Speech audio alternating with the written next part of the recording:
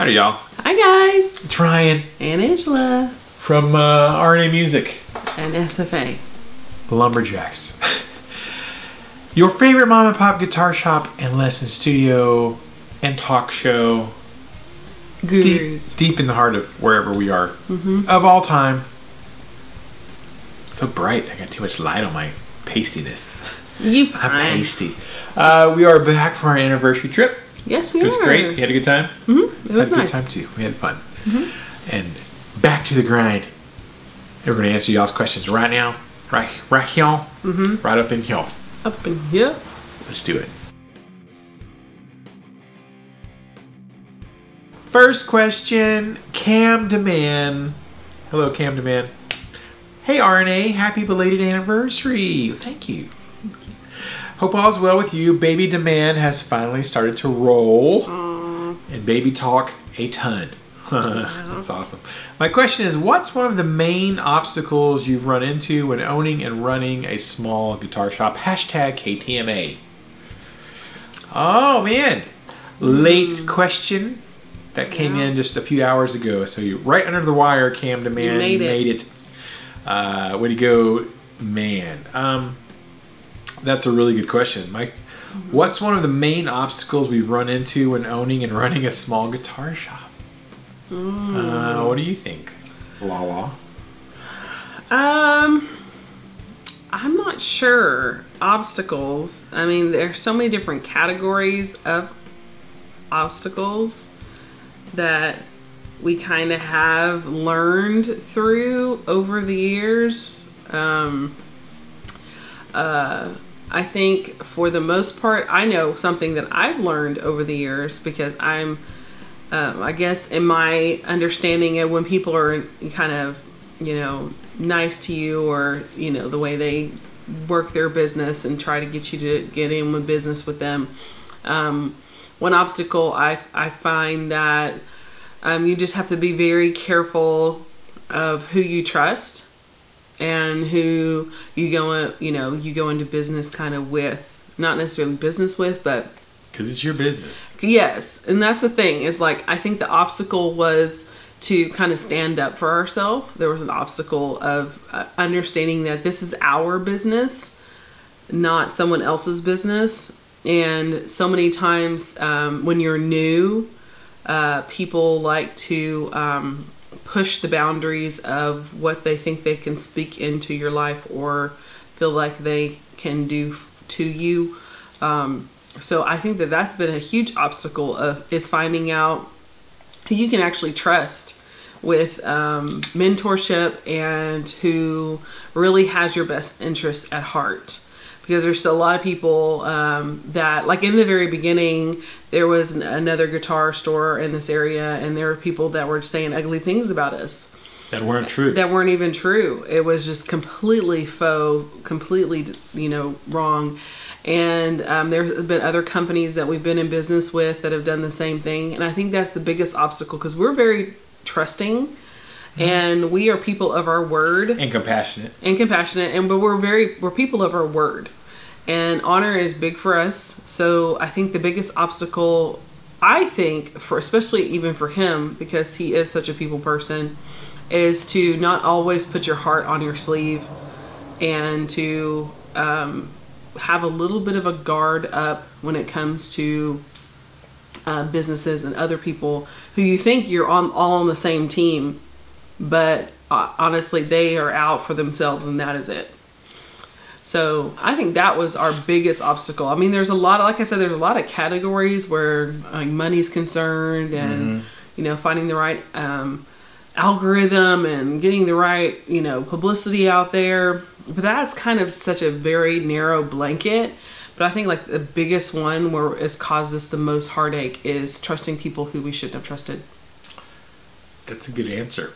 So yeah, that's my biggest thing, because a lot of people, you know, will take advantage of you if you are giving, if you are in it for the love. And some people, honestly, intentionally or non, they're out just kind of just break you because they see you as a threat. Yeah. You know. So. Yeah. That's good. Yeah. I could add all kinds of things to that. But yeah, that's a good answer, Angela Sauce. I was going to say, actually starting with nothing, right? Yeah. Like when we started our, it's this Rocktober, I think, well, technically, or November, I don't know. This coming fall will actually be our real 10-year anniversary. Right. And I find it really interesting when we go places and we, anytime we go to a new town or go somewhere, I want to go check out the local guitar shops, you know, the independent places, not the big chains and stuff, but like the, you know, the mom and pop shops. And I'm interested to see what's their story, how they get started. Right.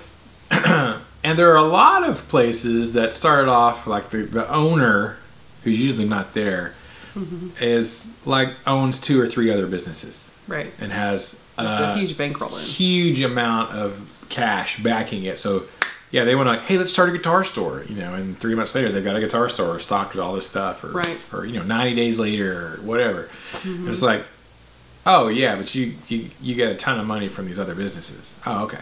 Right. I get it. Or, you know, or someone's got investors, partners. You got several different people to invest a couple $100,000 and, right. You know, like, oh, okay. Now we literally started with like $350. Like literally started with nearly nothing. And so it's definitely been a grind over the years to grow and to stay in business. And, you know, we've made mistakes, you know, like Angela said, it's like, you know, we've partnered with some companies we shouldn't have partnered with probably, and it cost us financially.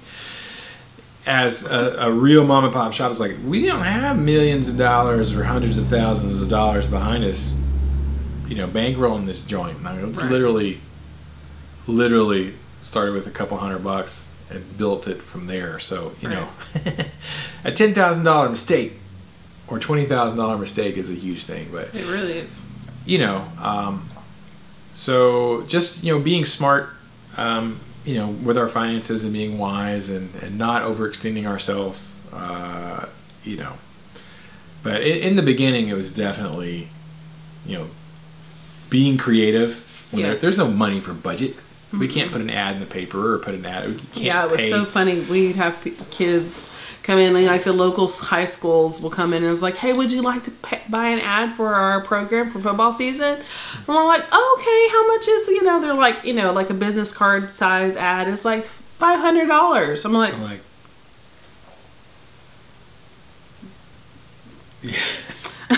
would you like to be in our program? Excuse me? $500. Baking powder? No, that's dinner. And I don't. A truckload of inventory. Unless you give me like box seats, free season tickets. Am I getting season tickets with this? Oh, I'm not. No, girl. What you talking about? No. So. Can you guarantee us, you know, a 3-fold return? Right. Am I going to get 5 students from this? Are we going to get $5,000 in business from this $500 advertising revenue? So yeah, having that understanding of, you know, when you don't have a lot of money and making that balance and knowing when to sacrifice and know when to say no, so you don't have so much, what is it, the overhead? Yeah. Where you drown. Yeah. You know, it's an obstacle. It's not a hard obstacle. It's just a learning moment that I think everything has. Their learning moments. But yeah, we started out with basically, in the world of business, we literally started out with nothing. I mean, yeah, it was $350, $400. A couple $100 to order some strings or something with, or compared to everything else for what we've done and what we've built, yeah, we started out with nothing. Literally nothing. I wish we'd had $100,000 to start. Yeah, he had a dream and I was like, yeah, go for it. Because we've lived on nothing. You know, we've made less than $20,000 in a year, and we've had to go on food stamps before, and we know what it feels like to literally have nothing and live in a trailer, or, you know, live in 400 square feet, or, you know, scrape by.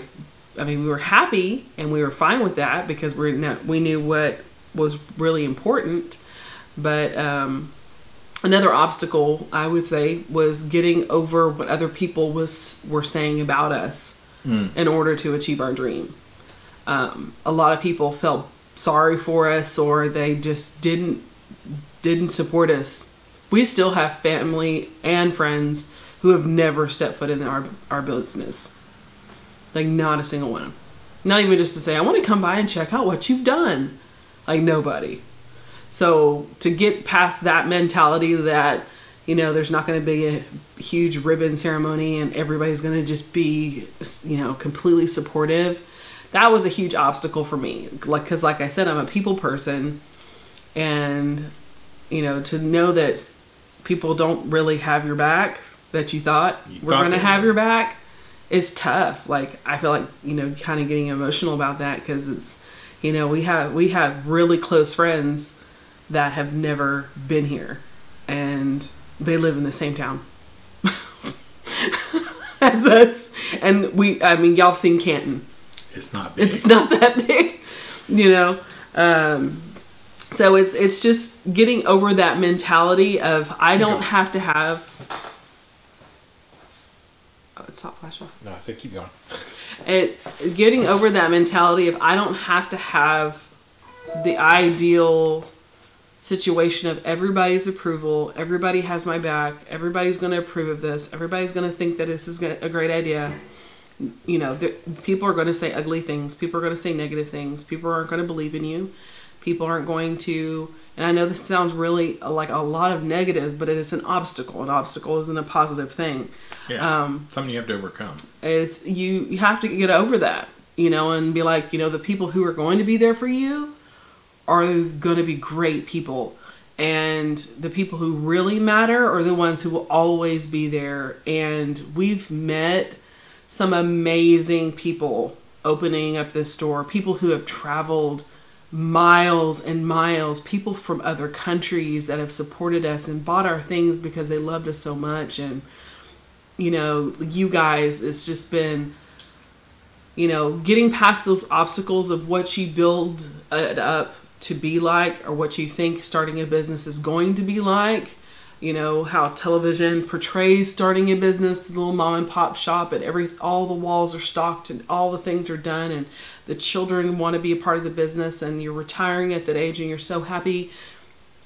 You have to pop that in your brain, and you have to be like, okay, I know it's going to be hard, but even though it's hard, but because I believe in this vision so much, I'm willing to sacrifice. I'm willing to not have a cheering section to see this come to fruition. Because I promise you, like I said before, the people who are meant to be in your corner, that want to see you succeed, will be there. Mm-hmm. You know? Yeah. And that was a tough thing for sure. That the people you thought would be like, yeah, great, you can do it, be your biggest cheerleaders. Oh my gosh, we're not our biggest cheerleaders. What? It was horrible. I thought you were for a while there. Yeah, like there were some moments where it brought us both to tears, where we thought, wow, yeah. You were supposed to be our biggest cheerleader and you're not. What is that about? I don't understand. But again, it was kind of like that. Okay, well, oh well, right. You know, we're just going to keep on doing it. It's not like we're going to stop and analyze the situation and wonder why. We're going to be like, okay, peace out, homie. We're going to keep on going. Yeah.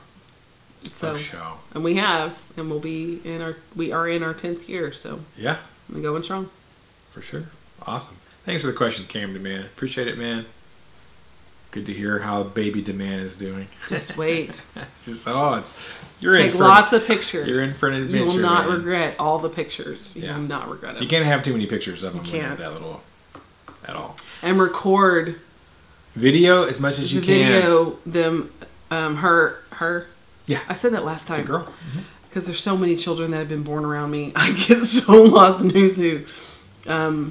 Video her. It's girly demand. Yes, girl demand. Girl demand. It's cam to girl.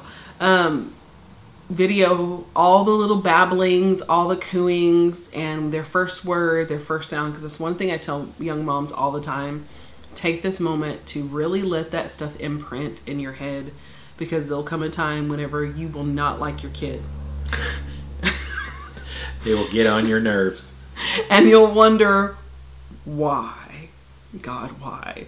And having those little things in your head that you remember how precious they are, and you remember those sweet little moments, will be so helpful to love them through their stupidity. Yeah, when they make bad choices. Or rebellious. Oh my God. All right, man. Thank you so much. Next question. Just Fun Guitar. New questions. They should be getting his package soon. Oh, yeah, sure. It went through customs. Awesome. New questions. 1. If you could stock any brand you do not have right now, and you can pick up only one new brand, what would it be?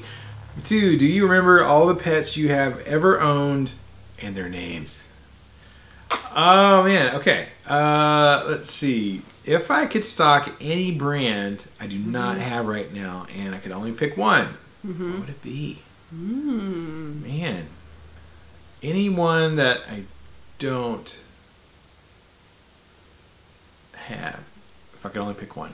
Is it across the I guess instrument line? If you could stock any brand you don't have right now. If I could. I'm going to put that. If I could. If I had the money to do it.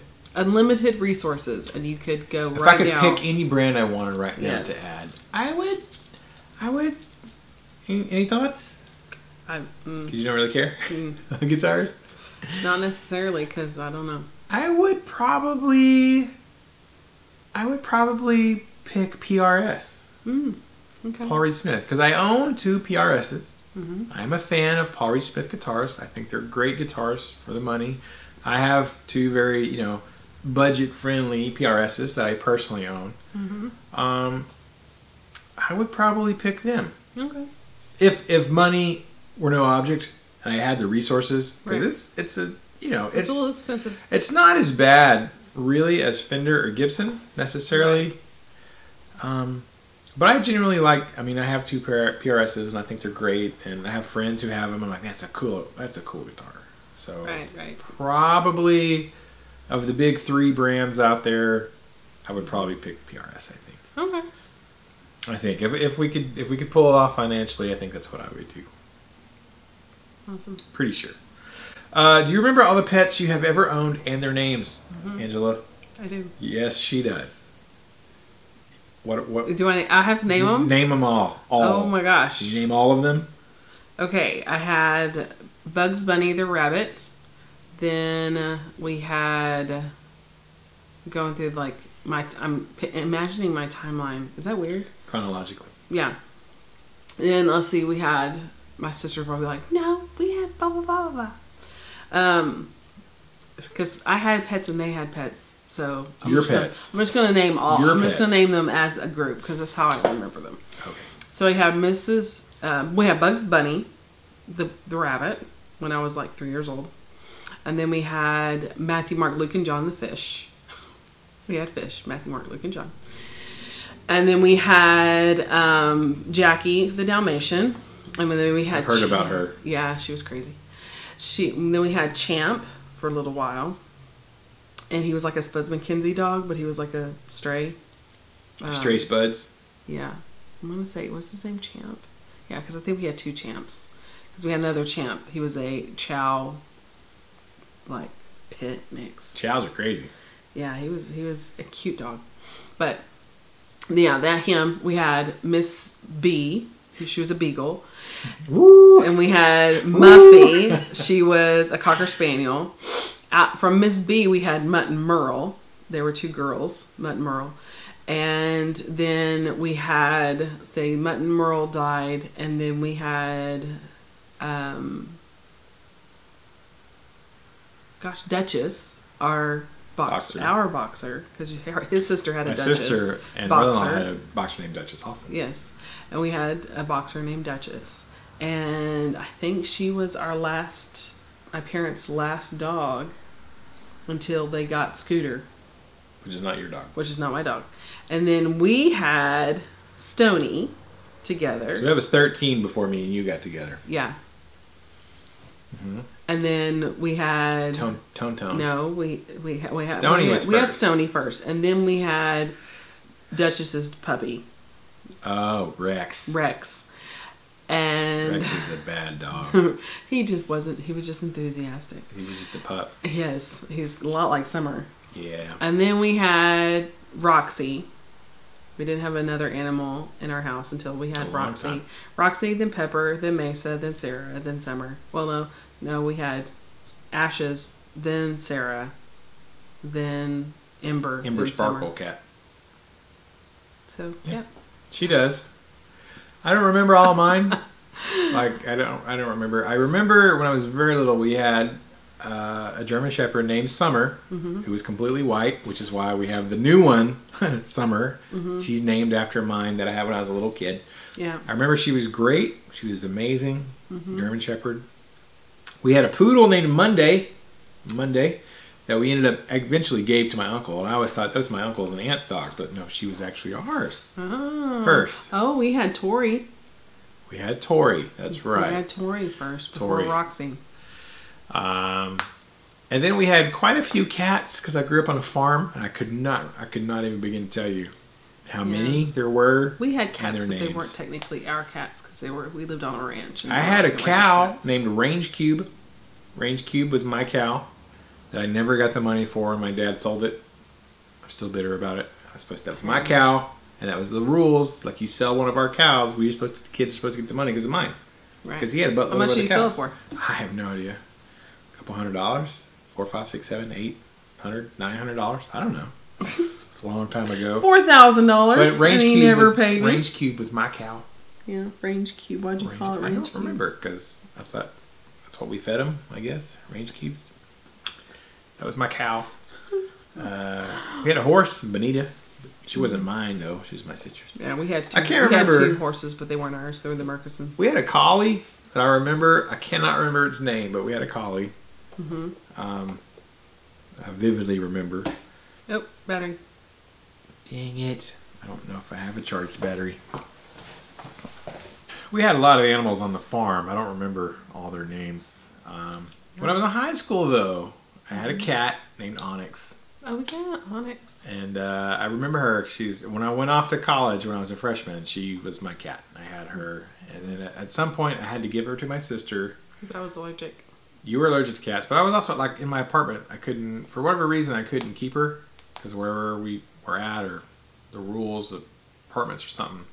And my sister ended up having her for like another 12 years or something like that. So so when I would go to my sister's house, I'd say, oh, it's Onyx. I mean, she wasn't really my cat anymore because she, was my sister's.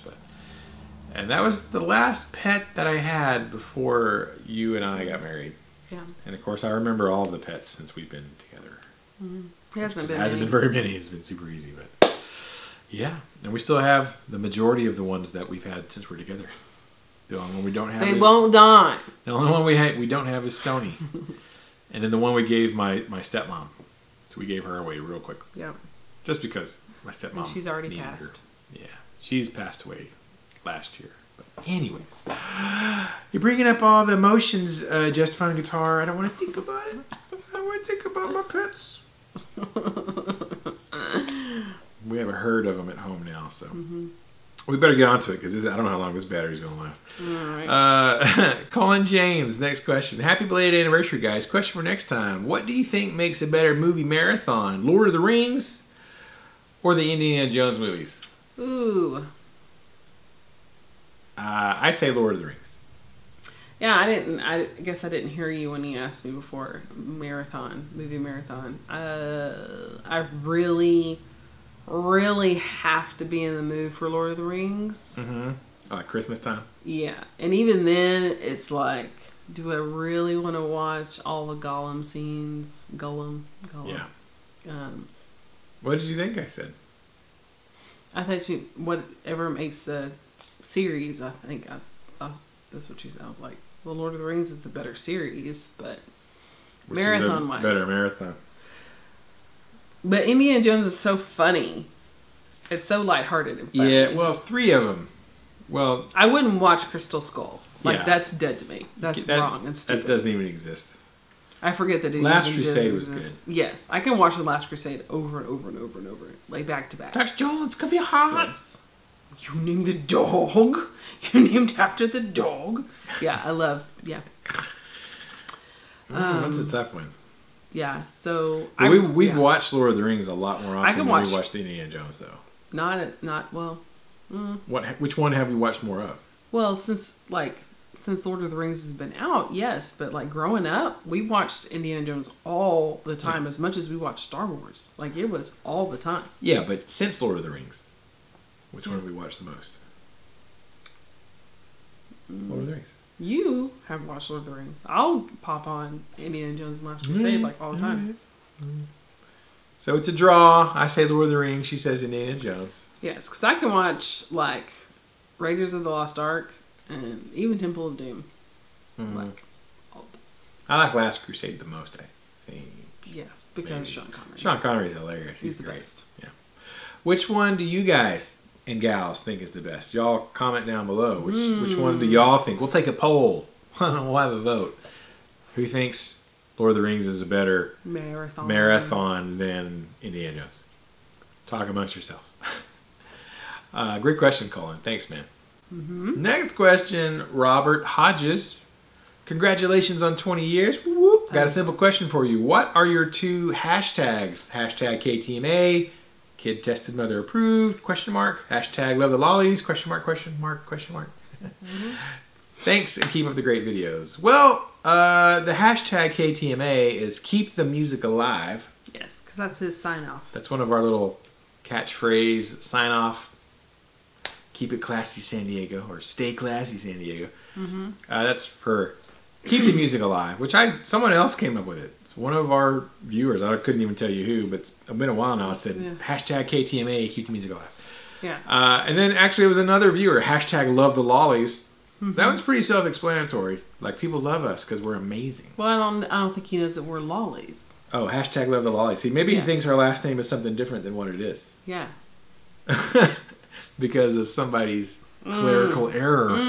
Man. So our last name is Lawley. Lawley. And someone else did that. Someone else that was one of our viewers. One of y'all has been typing a hashtag love the lollies. I was like, that's a cool hashtag. I like that. Yeah. So that's in the description of our video somewhere. I stuck those 2 at the very bottom of the description. If you go down to way bottom of the description, it'll say hashtag KTMA, hashtag love the lollies. Because we're the lollies. People love us, apparently. Some people hate us. Or at least don't like us. I don't care. That has come up, but screw those people. Screw them. Get it, hobby. Yeah. If you love us, great. Thank you. We appreciate you very much. So there you go, Robert. That's what our hashtags mean, or how they came about. Appreciate it. Next question, Carlos Lamas. Happy anniversary. Happy for you guys. Since you guys carry EMGs, the 5760, I think you meant to say 66, it said. The 5766 interests me. I like the sound of Alnico 2 pickups for classic rock. Do they fit that genre well? Which pedals do you think are the most essential, if any? Hashtag KTMA. Hashtag big guns, Angela. She's got the guns, y'all. Guns are sore today. Yeah, mine are too. Been lifting weights. Been lifting some weights. Swole o'clock up here. Swole o'clock at RNA Music. Yeah, I think the 5766 are great for like classic rock stuff. We've put those in all of our CMG RNA custom limited edition guitars, and I just got a set in for myself from EMG, and I've used the Het set, which I really like, but I've really been enjoying the 5766. I think they're great. They cover a lot of range, really. For sure, classic rock, you can do that. As far as which pedals do I think are most essential, if any, for sure essential is a tuner. I have a tuner pedal on my pedal board. Actually, I have 2 pedal boards. I got a little compact mobile one I carry around, and I have the one that stays here. They both have a tuner on them. Then after that is probably a good overdrive and a reverb. I got to have me some reverb. I got to have me some reverb. Now right now I'm playing a Devil Cat that has built-in reverb, so I don't necessarily need a pedal. Which I do have my pedal reverb plugged in, because I double the reverb. But like my Mesa does not have built-in reverb, and I need the reverb. Well, so probably a tuner and reverb, because like the Mesa has channel switching, right? So it can do clean and dirty. If you got a dual channel amp, that's what I'm gonna say. Okay. You guys, tell me, what do y'all think is the most essential pedal? What's the must-have pedal that you guys have to have? Thanks, man. Appreciate it. Hashtag Angela has big guns. She does. I gotta lift heavier. Next question, Paul Guitars. Congratulations on 20 years. Obviously, you two are the best couple on the internet with a fun channel. Well, thank you. Very kind of you. I'm not going to argue. Yes, Les Paul is the most iconic and coolest guitar for metal and rock, or whatever it's called today. Les Pauls are the Fonzie of all guitars. Truth remains truth, whether the man accepts it or not. Here's the truth. Jimmy Page, Joe Perry, Neil Schon, Peter Frampton, Rick Derringer, Gary Richarth, Randy Rhoads, Steve Clark, Slash are just a few of the men whom we can't deny were just cool on stage. The real question is, did these men make the Les Paul cool, or did Les Paul make them cool? Ooh, good question. All these huge rock stars make the Les Paul cool, or did Les Paul make them cool? I don't know. I think it's a little bit of both. I think it's a little bit of both, honestly. I think quite a few of those guys had some swagger to them. Yeah. Anyways. I think their own style and stuff. I'm going to lean a little bit toward 70% they made the Les Paul cool. Okay, yeah. Yeah, because by the time Slash came out, there were a lot of cool guitars already, but man, he definitely helped Gibson sell some guitars. Slash. Faux show. Truth. Faux show. Zach Wilde, also big Les Paul guy. I'm going to lean a little bit more to those players made that guitar cool. Yeah. It's a cool guitar, but it's hard to separate. Why do people buy Les Pauls? We buy them because our heroes played them. You know? Right. I think. Because you like the way they made the guitar sound with the songs that they played. Because there are guitars that are more ergonomical, more comfortable, more balanced, more better upper fret access, all that kind of stuff. But we still want the Les Pauls. I think it has a lot to do with our heroes played them. And that's our connection to them and that music. That's what I think. You guys below, let us know. What do you think? Yeah. What do you think? I agree. All right. It's mostly the players making the guitar cool. I think so. Next question. Terry Starks. Do y'all still have any heritage guitars? I heard Ike announced he was diving into Captain Crunch. The Captain Crunch of guitars and becoming a Fender dealer. Do y'all have any new lines you are closely looking at to expand the shop? Hashtag Meanie and KTMA. A lot of you guys are watching the video to the end and catching our secret hashtag of the day, which grants you legendary status. Legend, wait for it, dairy status.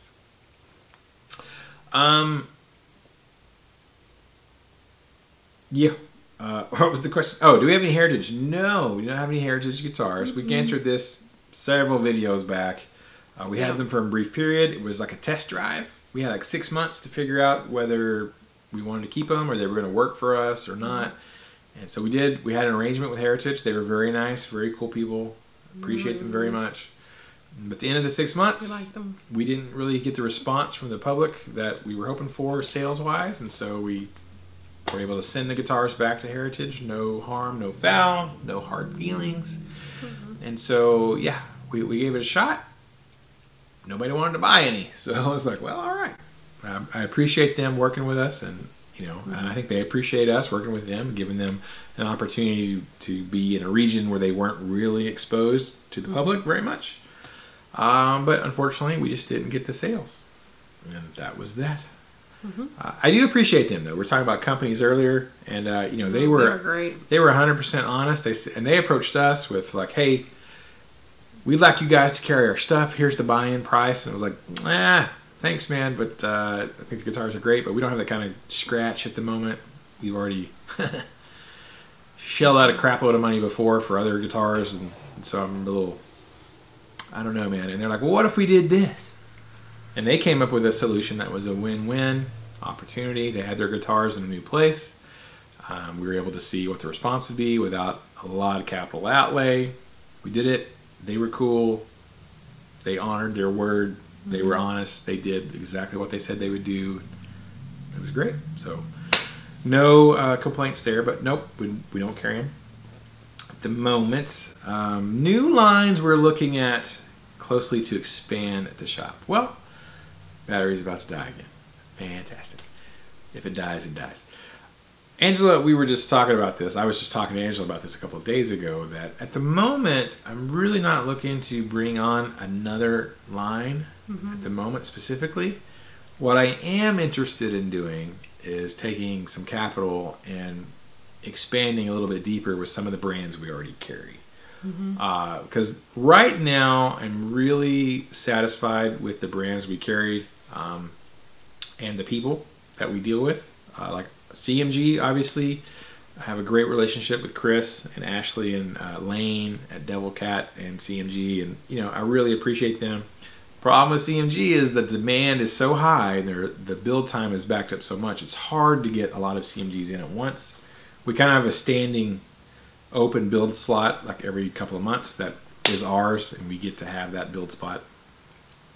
But you know, I would really, if I could, get more CMGs in at once. I would love to do that. So far, Vola and Acacia are our newer lines that we've started carrying in the past couple of years, and they've been great to work with. Like, I'm really happy with the guys and how they've treated us, and they've treated us with respect, and they've created situations and opportunities that were a win-win. It was a win for their brand. It was a win for our store to kind of partner together. So I really appreciate them, and I would like to bring on more of their guitars in stock, because they're not real well known. They're smaller, younger companies, but so far things have been great. And so I would like to, if I'm going to go deeper with a company, I would like to go with these ones that I have a good feeling about, and they've been great to work with so far. So I don't really want to bring on anything new. And Schecter, of course, Schecter's been great. I love Schecter. I can't see us parting ways with them anytime soon. I'd like to bring on more Schecters. But yeah, mostly just go a little bit deeper stocking-wise with companies we already carry. So yeah, that's what I think about that. We were just talking about this a couple days ago. Yeah, I think. Yeah. All right. I don't know how much longer this battery's going to last. Maybe longer than I think. I don't know. We're almost done though. Next question. Jim Grew. Happy anniversary. Did you watch the Flintstones? Love your videos. Keep them coming. Hashtag KTMA. Did we watch the Flintstones? Yeah. Yeah. Yeah. Definitely watched them as a kid. All the time. Yeah. It wasn't my favorite cartoon. Sing the theme song. But I did watch it. Flintstones. Meet the Flintstones. That's definitely our age. They're a modern strange family. Yeah, when we were kids. Town of Bedrock. They're a place right out of history. I didn't like the movie though. The live action movie. I liked the first one. I didn't really care for it. I did. But I did watch it. And the Jetsons. It was Flintstones and then the Jetsons. Yes. I liked all the, you know, Droopy Dog and Hanna-Barbera. Hanna-Barbera? Yeah. All of them. All of it. All old school stuff. We sure did. Loved. Still do. Can still watch it. It's great stuff. Yeah. Love the Flintstones. Yeah.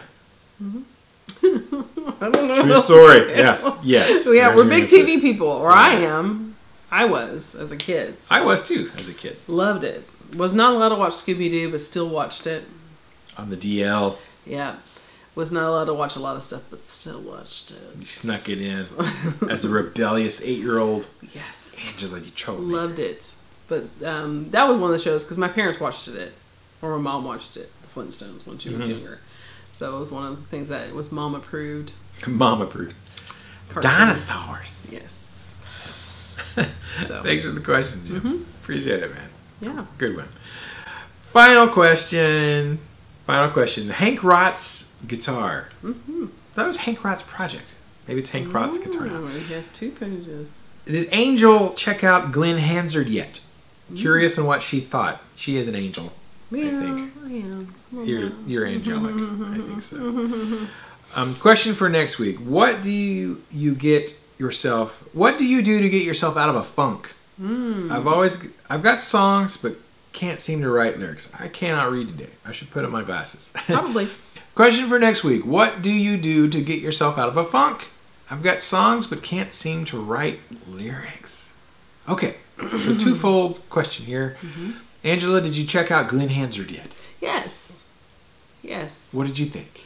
Yes, I know who he is. I thought I didn't, but I do. You knew his songs. I knew his songs. Just not his name. Just didn't know who did it. But yeah, I like his voice. He has a very nice voice. So he should be on my circulation of artists to listen to. I even recognize he had that one real big hit song. Yeah. Falling Slowly? Is that what it was? Yeah. I'm like, oh yeah, I remember this song. Yeah. I think I've had a student I taught it to or something. I'm like, yeah, oh. I think so. There you go. That reminds me. Yeah. I was trying to remember if we did that in a recital. I don't think we did a recital. I don't we did a recital, but I had a student that I taught the guitar part to. I can't remember which student now. It's been a while. What do you do to get yourself out of a funk? Play that funky music. I've got songs but can't seem to write lyrics. I wonder, are you talking about like a songwriting funk? Probably. That's kind of what it seems like. Got songs but can't seem to write lyrics. Yeah. What do you think? Well, I'm not a songwriter, like lyricist, but I write. So what I usually do to get myself out of a funk is I watch creative things. If I'm trying to be creative, I usually go and watch people being creative.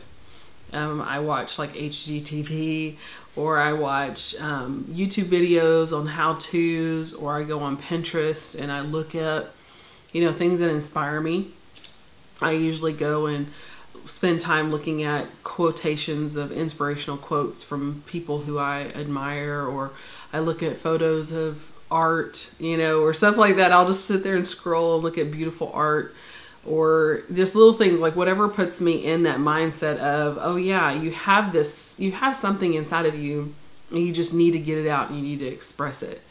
And it's hard sometimes for me to articulate in writing what I have in my head. I'm a pretty good speaker, even though I trip over my words just like anybody, but I can communicate pretty well when I'm talking verbally, but getting my words onto paper, as soon as I start to think in paper writing mode, my body and my brain completely shuts down. So I usually sometimes I'll doodle on a just write things, like write quotes or things about myself, you are strong, or you are smart, or I'll start to journal something and get those thoughts out of my head just to kind of get my body in the motion of writing. And then it just starts like, oh yeah, I remember that thought I had a couple weeks ago and I wanted to expound on it. So I write that thought down, like it'll come to mind, and I'll write it down. And I have like notebooks everywhere. True story. In the house, and books and stuff everywhere. So wherever I'm sitting, where I normally sit on my side of the bed, on the couch, in the big chair in the front room, wherever I'm at, I usually have something where I can write something down, in my purse, my bag, backpack, even in my lesson room over here. I have notebooks and I'll sit there and write stuff down. So when things come to mind, if you think it, you ink it.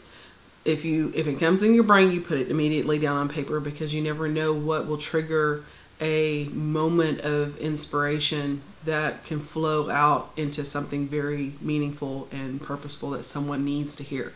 So that's what I usually do. I surround myself with very creative things, creative people. I listen to creative people talk, and that's usually just immediately triggers something. I get my best paintings out of being around watching creative people, not even just people painting. Sometimes that discourages me, because then I compare myself and I think I'm not that good. Yeah. I'm not going to paint. So I usually look at something that's completely opposite, but still creative. If I want to paint, sometimes I'll look at, I'll listen to like my favorite singer, or I'll go and like put on some music that I really enjoy, and that usually just totally puts me in the mood to express myself through paint, or whatever. So that's usually how I get out of the funk, which here lately, because I'm supposed to be writing, that's my purpose for this year. But I have this like block in my mind, like I'm not good enough, or who would want to listen to me. So you're super good. It's that goes back to that obstacle thing where you've had so many people not cheer you on that it's hard to even imagine yourself good enough. So because of other people. Other people planted that idea in our heads. So I have to get over those obstacles, and a lot of times that's what it is. It's just this obstacle of thinking that you're not good enough. But everybody, I tell my girls this all the time, the girls in my Bible study, I'm like, you have a story to tell. You lived a life and have overcome something that someone needs to hear how to overcome. You have something inside of you, a piece of beauty inside of you that someone needs to see. And if you just write things down, how you're feeling, how you see things in the world around you, just start writing it down and expressing it out, just like you would want somebody to describe it to you, or you're describing it to a child, or you're describing it to a friend, something about love or loss or hope or anger or whatever it is. People need to hear that. People need to hear that expression. And the best songs, the best art, the best dance, the best anything artistic has been rooted in something out of an experience someone had of life. So that's what I encourage you to do. Yeah, great advice. Yeah. So if you're struggling with writing lyrics, maybe go look at some beautiful artwork. Mm-hmm. Maybe something not in that. Mm-hmm. That's good advice. Aww. Yeah. You're super good. You need to write. Well, I told one of my vocal students, she wants to learn how to write songs, and I wasn't going to blow her off because she's really young, and I'm like, okay, we really need to get to work on your singing, but I'm like, you know what? Your voice strings, but this is something that's important to you, and I'm going to take the time to help you with this. And she was like, I just don't know where to start. It's so overwhelming. I'm like, well, what do you love in life? She was like, well, I love art. And I was like, well, write about it. Write about how it makes you feel. What is your favorite painting? And she told me what her favorite painting is. And I said, okay, now describe it to me. Now, how did that make you feel? Now write those words down. Write it down and start saying, talking about it, expressing yourself about it. And we had like a whole verse and part of a chorus down. I was like, actually, this is pretty good. Right. And when we were done, she was like, that's it? I'm like, well, honestly, yeah, that pretty much is. And we went through all the songs that we've sung, and I like, listen to what they're saying. I'm like, it doesn't sound that hard to come up with sentences like this, but we turned it into something that's so hard and so nerve-wracking, because we turned it into something like you're the Hallelujah chorus, or you're trying to write, Bohemian Rhapsody, or, like you're trying to write something that's so ridiculous one-off thing, when you should just write about, seeing in someone's face, like the first time ever I saw your face, this, just describing a moment that happened in their life that just took their breath away. So yeah, I understand, Hank, what you're going through, because I write music, and music for me tends to come fairly easily, or at least riffs. Like, hey, I got this cool riff, I really dig it. Mm-hmm. For me, I've struggled a lot, and I think part of it is that we're talking about this. There's this subconscious block in there of like, I'm not really that good. Mm-hmm. I'm really not. I'm fooling myself, and maybe I've fooled some other people, but I'm really just not that great. Right. Which is a lie, that we plant there, and like, I just, I can't do this, right? But then but you have the super strong desire deep down, like, but I want to. Like, this is what I want to do, is I want to write some music, and I want to write a song that, moves somebody mm-hmm. the way my favorite song moves me, right. that connects with people emotionally, right? So, but you get these blocks, these mental blocks, And for me, I've struggled a bit lately. I have this EP that I've been working on for like 7 years or so, or longer. I don't know. I wrote these songs, I just haven't finished them. It's like 60% done or 70% done, but I'm like, but I'll sit back and think like, I don't know what to do. I don't know how to connect these parts together. I don't know. What if it's not any good? What if people hate it? You know, or like, I think it's cool, but maybe it's not. You know? But the music part comes easier to me also than the lyrics do, and I seem to sort of like struggle with that. Then which I think is totally stupid, because you sit down. I was trying to think of like what's one of my favorite songs, right? But what you should do is like make a list of your 10 favorite songs. Should be pretty easy to do. Or not even your favorite, just 10 songs you really like. Right. It doesn't have to be your top 10 favorites. Just 10 songs you really dig, right? Go to the internet, print off the lyrics to those songs on black and white paper, and pull it up. Don't listen to it. Look at it in black and white on paper and read it, right? And it's like, you'll be surprised that like we've made it way more complicated than it really is. And when you sit down and like look at a song and go, let me just read these lyrics, right? And it's like, that's not that deep. It's like Stairway to Heaven. Yeah. You're like, yeah, make no sense. What? Stairway to Heaven. What are you saying? Barracuda's the same way. Yeah. I'm like, sorry, battery finally died. So for example, there's a sign on the wall, but she wants to be sure. Because you know sometimes words have two meanings. In a tree by the brook, there's a songbird who sings. Sometimes all of our thoughts are misgiving. Like, okay, that doesn't even rhyme. It doesn't have to. I mean, it can rhyme. Lyrics can rhyme. Stanzas and ends of phrases. And we think that, well, I got to make this rhyme. We're like, well, no, you don't. You don't have to. You know, if you just sit down and read them, if you can separate the melody in your head and just read the lyrics. right. Now, yeah, I mean, you might look like, how many lines are there? 1, 2, 3, 4, 5, 6, 7, 8. How does it fit musically? But you can make it fit however you want. You know, that's just an example.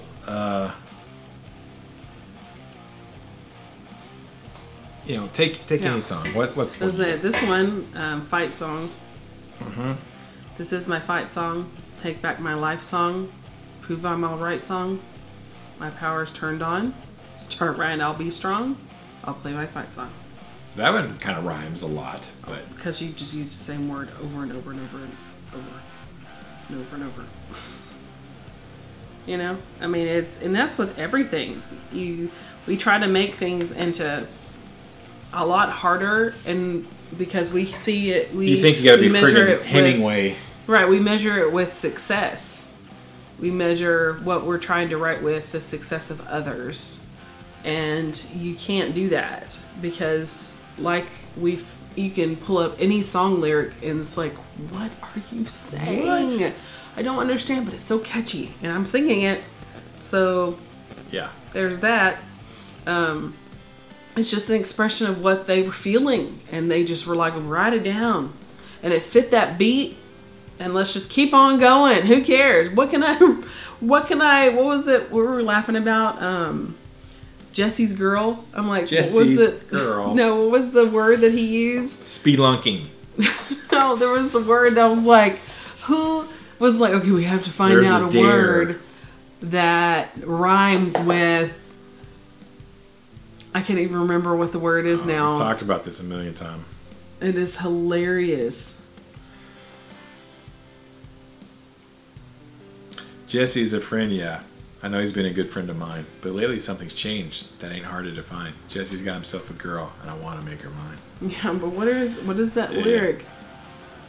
Moot. Moot. Moot. Yes. Cute. You know, I feel so dirty when they start talking cute. Moot. I want to tell her that I love her, but the point's probably moot. Moot. Who says moot in a song? You know, so it's like, if you look at all these songs and you start to, you know, first of all, you realize that I could do that. I can. You're no different than them. Yeah. But it's that getting past this and, you know, finding what really truly inspires you. Yeah. Not just for the sake of writing something down. Not for the sake of saying, I just want to do it. It has to be something that really inspires you. Most of the people who we know that are popular, who we've, grown up with, who are just have become icons in the music industry, no matter what genre you pull from, we can name somebody, probably 10 somebodies in each genre that stand out to the whole entire world, that cross borders of everybody. They did it because it was their passion. It was something that inspired them, and they were like, I'm going to do this. So when you find something that strikes that within you, that that I'm going to do this. This is something that I need to do. You pull from that passion. You pull from that heart of, I want to inspire somebody. I want somebody to sing my lyrics. I want somebody to be dancing, to my song. Or I want somebody to, whenever they break up with their person, girl or guy, they play my song to feel better, or they play my song to just get ticked or whatever. It's like, whatever it is, that part of you needs to be expressed. So you just go with it, write stuff down, think of how you felt, surround yourself with creativity, because whenever you're in a room of creative people, that's why a lot of, advertisement, companies that are built on advertisement, they get all these creative people together and they have them do creative things. Some people have them work with Play-Doh. They just have them do odd creative things to get that juice going. And then it triggers something where they think of something that they forgot, or a new thought pops in their head. Of course, there's nothing new under the sun, but a new to them thought pops in their head, and it just gets it going. And you write down the thoughts. I mean, you're going to have papers, and you can see I think that they have a few music pages from artists from over the years of their actual writing of their actual song. I think they have a few. You can go look at Beatles and like, I can't think of their names now, but anyways, it doesn't matter. But how they wrote stuff, and they wrote off to the side, and they scribbled it, and they inserted stuff, and they wrote it again, and they scribbled it, and they're like, oh wow, this is the original. Look at all the process that it went through to get there. But go ahead, like I said, if you think it, you ink it, and you just trash out the things that you want. You never know what's going to trigger. Like, I like this line, or you might come up like. You might write a line, and that actually sparks another idea. I think that's why there's so many songs where it's like the verse is like, that doesn't make any sense. So it's like, well, they said something, and it just sparked something else that came out like, oh, I like the way that line flows. Right. I've done that many times where for instance, I'm writing, I've put it on extreme pause right now, a children's book about our boys. And I started writing it, and like I had this whole thing. It was so great. And then as I was writing like chapter 2, basically, I started realizing, I'm like, wait a second, this doesn't really make sense in the timeline. This seems like they're a lot older now.